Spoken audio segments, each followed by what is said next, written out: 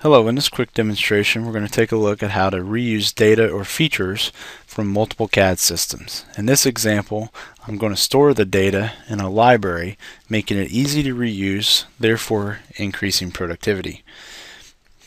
So here I have my library set up where I'm going to store these features. This is the part in question where I want to add these features from other sources, meaning other CAD systems.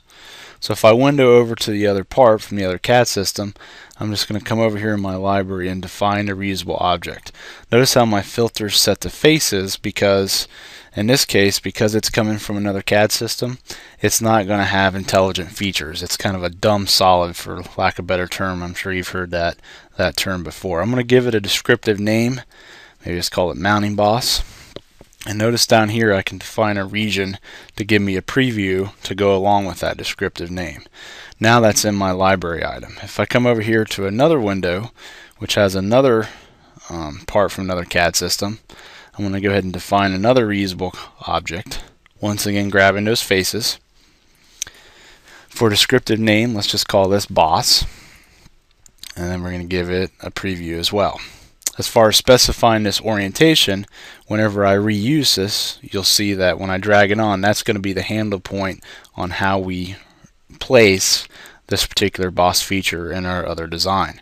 If I window back over to the part where I'm trying to add these features, now I can drag and drop them straight from my library. You see I can position them using this triad. I can snap to certain key points, to the face in this case, and right on the fly I can go ahead and Boolean unite those with just a single click. So now that's adding it to the body which I have on the screen.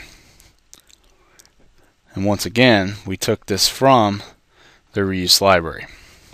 I'm going to go ahead and pull on the other feature, drop it on this face. You'll see that I have my pivot point set up because I specified the point of orientation whenever I stored the library item, and I'm going to go ahead and unite this to my existing design as well. So if you think about it, I grab faces here, so these are not smart features, meaning there's not parametric height, width, sketches associated with them because I'm using from other CAD systems. What we want to do is take advantage of some direct modeling tools and place dimensions straight to these faces, meaning that I can come in here and intelligently pick up coplanar faces and also add other faces that I want to move. In this case, even though this is a dumb solid for lack of a better term, I can go ahead and resize this using these direct editing tools. Now that's 22 millimeters high. So in this example you saw how we could take data, features from other CAD systems, bring them into our design using a library, and make them our own using direct modeling tools.